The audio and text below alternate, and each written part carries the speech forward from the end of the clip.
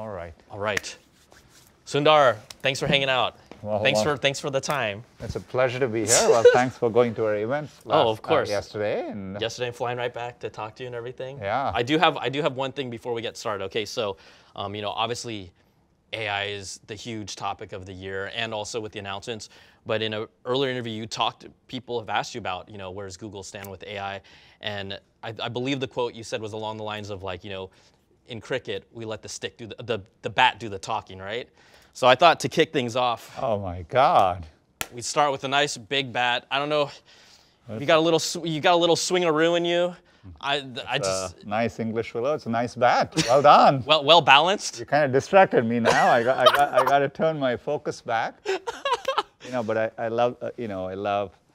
There's a famous cricket player who actually says once after he plays well, he says, "Let the bat do the talking." Oh, and, yeah. So always kind of believe that. So. I mean, I think that what Google's accomplished in the size and scale of what you're doing, you do have the right to kind of adapt that terminology. So we were in New York. I was checking out the new phones, and AI is everywhere. I think if you looked up maybe what's the most searched up term, at least in the tech world, I think, and even general consumers, AI is the big thing. So knowing a lot of what's happening, what was your impressions coming away from Made by Google? Look, I was thrilled to see it. For a while we've had this vision, that because we came into the smartphone market much later, right? So what would be our point of view, which is unique and differentiated from what was out there. And from the earliest days, it was clear it would be AI. We had kind of thought of the company as AI first, and Pixel was a good way we approached it. That's why we started building Google Tensor, because we kind of saw this future where the underlying SoC architecture needs to evolve to support ML, AI in a deep way. So it's been sequentially every year it's been building on it. And this year, obviously, it's been a generative AI moment. So bringing all that and putting it in the context of the phone is something I love to see, because when you do stuff in a phone, it's very real for people. People are interacting with their devices. So it's a good way to bring AI to life. And so I thought it was good.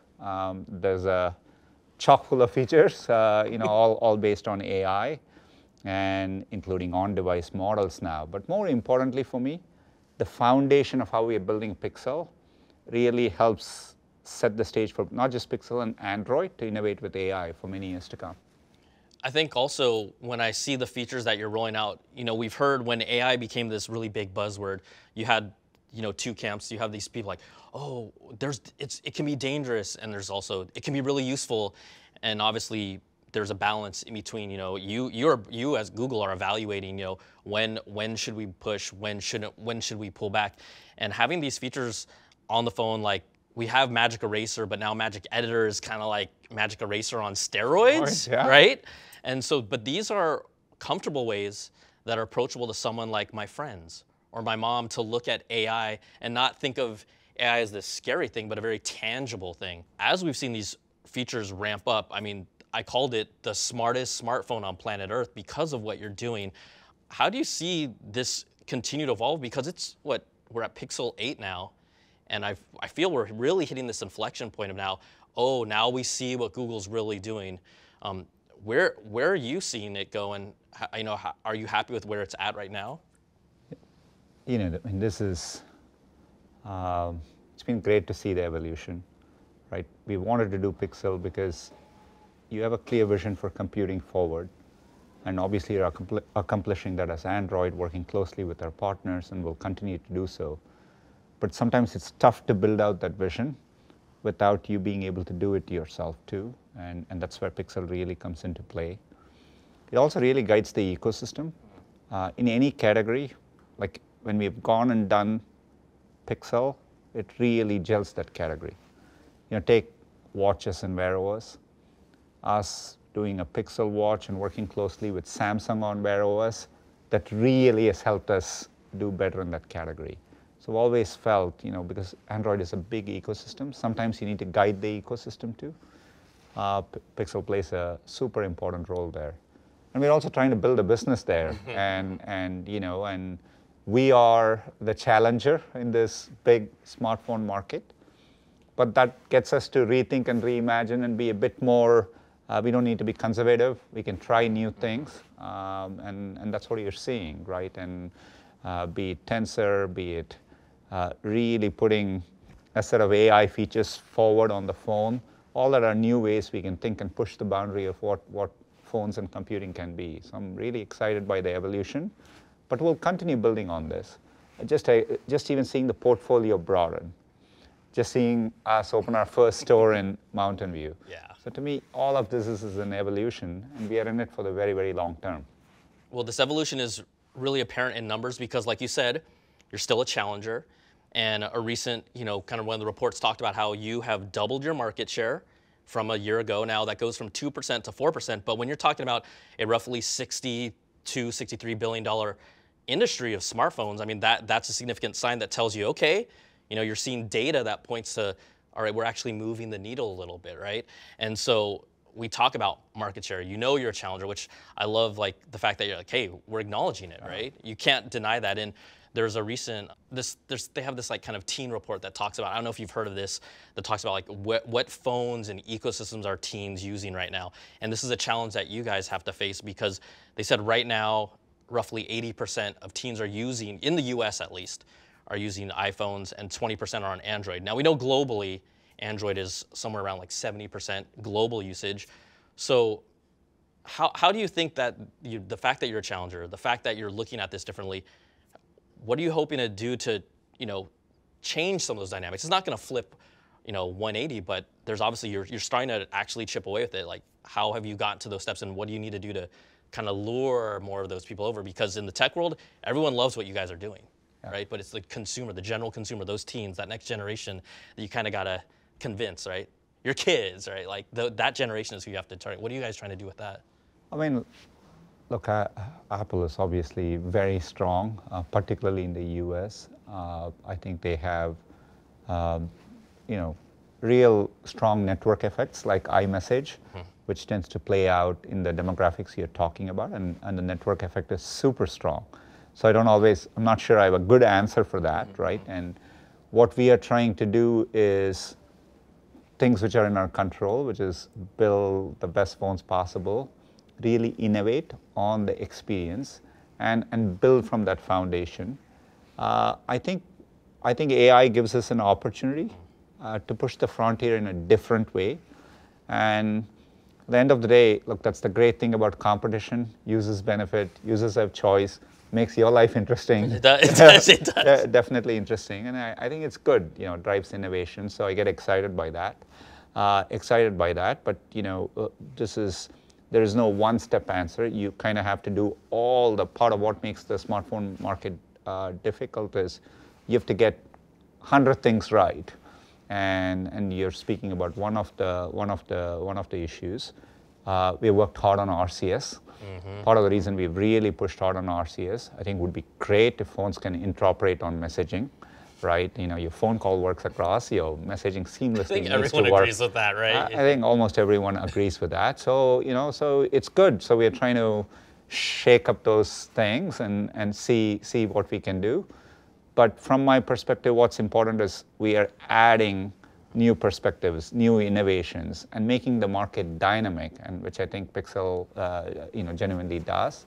And it's growing year on year, even though the overall smartphone market has been kind of in a more, I would say, challenging situation for the past couple of years. Yeah. So the fact that Pixel has done well in that construct, I think is a testament to the work by the team. I'm really excited for it. Well, we've talked about it, and not to beat it over, but it's really, you guys are really doing something different with your phones, right? You have to, and this whole AI approach, I look at you guys showcased Google Assistant with Bard for the first time, like to show it publicly facing. And you see the demos, and I can't wait to actually use it on a daily because there's a lot of gold in there. And I know that is just, again, much like Magic Eraser became Magic Editor, this Google Assistant Bard, this first generation that we're seeing, has so much more to go because of how you guys are plugging it in with all the services. And we know how important ecosystem is. your ecosystem. Everyone uses, Google is touched by Google in some way, shape, or form.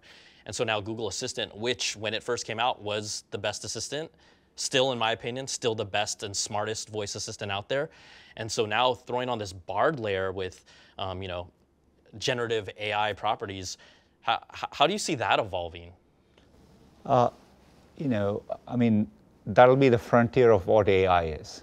What I get excited about that is you give users and over time developers basically access to the latest in foundation models and the frontier models. So we are, I've been excited by Bard has been, we release Bard every 6 weeks, and we will upgrade it to Gemini when Gemini is ready, which is our next generation foundation model. And with the assistant, it'll help us finally realize the true potential of what the assistant can be, right? We've always had this vision for a personal assistant, which you can rely on, and it helps you get things done, and it's really making your life easier. But the underlying technology wasn't quite ready to fulfill the promise. But now I think with generative AI, we can take one next big step in that direction. So that's what this moment is, what makes it exciting. And I think you'll really see it play out in 2024, right, as we all bring the next generation models and it all works in Assistant well. So it's poised to be an exciting year ahead, but ultimately we have to translate all this into use cases that make sense for people, right? And sometimes the use cases may be simple, like I saw the evolution of call screen in the new Pixel phone, right? And it's a great evolution. I genuinely, as a user, use it, and it's super convenient. That's AI working behind the scenes to make your life a bit easier in that moment. I could be in a meeting, and this call comes and I can handle it, right? So it's getting those basics and really making a difference in moments that matter. That's what people respond to, and so I'm excited about what's ahead. I know you're excited. I'm not here to get any scoops from you, but would you be able to elaborate maybe how you're thinking this next generation in 2024 will be different than, I know we just heard Google Assistant with Bard, but where are you hoping to push it in 2024? Are you talking about Assistant or Pixel or? Assistant, yeah, Assistant. And Bard. No, look, I think our focus would be to, bring in LLMs and generative AI into it in a responsible way. But can you take the assistant, and today where the assistant works well is if you have simple commands on your phone, but the more complex the tasks get, that's where the brittleness of the current generation of assistants are, right? And so the question is, can we take that leap forward, and can we do more complex tasks for people, right? And time will tell, because it depends on where the capabilities of the underlying models evolve to, and we're pushing that hard, and so we'll be good to see together. But my hope is by 24, we kind of do a next level of tasks, which are a bit more involved and more complex for people to make their lives easier. So we also know that it's the 25th anniversary. You kind of addressed it of Google. You've seen so many things, and we know AI is even the last 2 letters of your name, right? It's like it's built, it's coded into you. Has anyone pointed that out and said Sundar Pichai AI? I hadn't processed it, but I did have a laugh, chuckle after Google I/O. I think somebody edited my video, and it had just AI. Yeah. AI, generative AI. So I thought that was fun, but fun to see. But the name is a new twist. Okay, we're gonna put on. Well, maybe we'll make a T-shirt out of it. Put it in this store.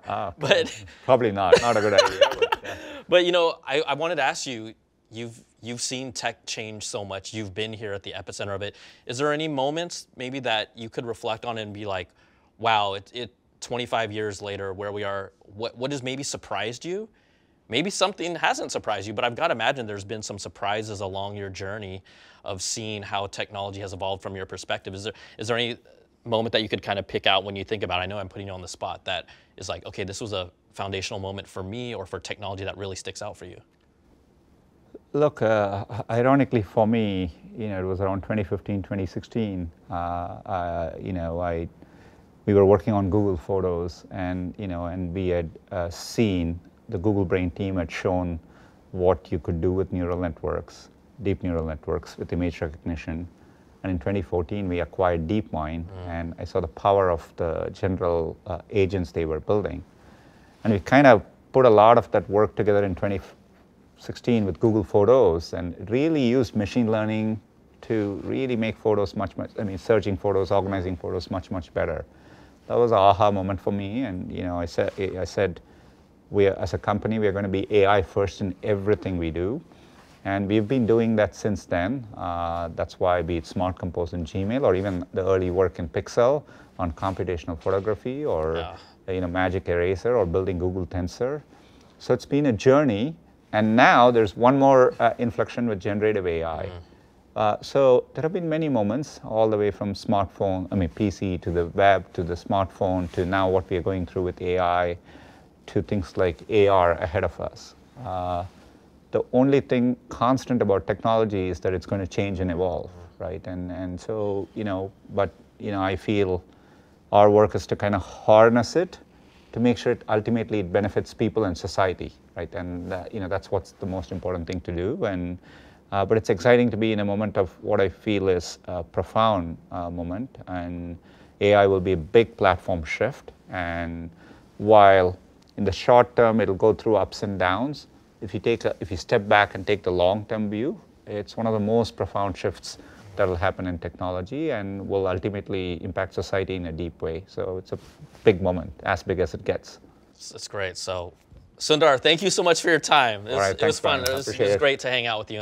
And also just on behalf of creators, I just want to say thanks for making the time for us as well. And we contribute to the YouTube platform that is there, that is under the Google umbrella, and it's been great. And just thanks for making time for us. My creators are the heartbeat of YouTube, and it's what makes everything possible. And I get a lot of things out of YouTube, and I may send you a cricket video to show. Hey, I'm ready to watch it. Yeah, I'll send you the video of what I meant by when I said the bat does the talking. Yes, I'll do that. I'll wait to see it. All right. All right. Take care. Thanks, Sundar. Appreciate it, man. Bye. Thank you.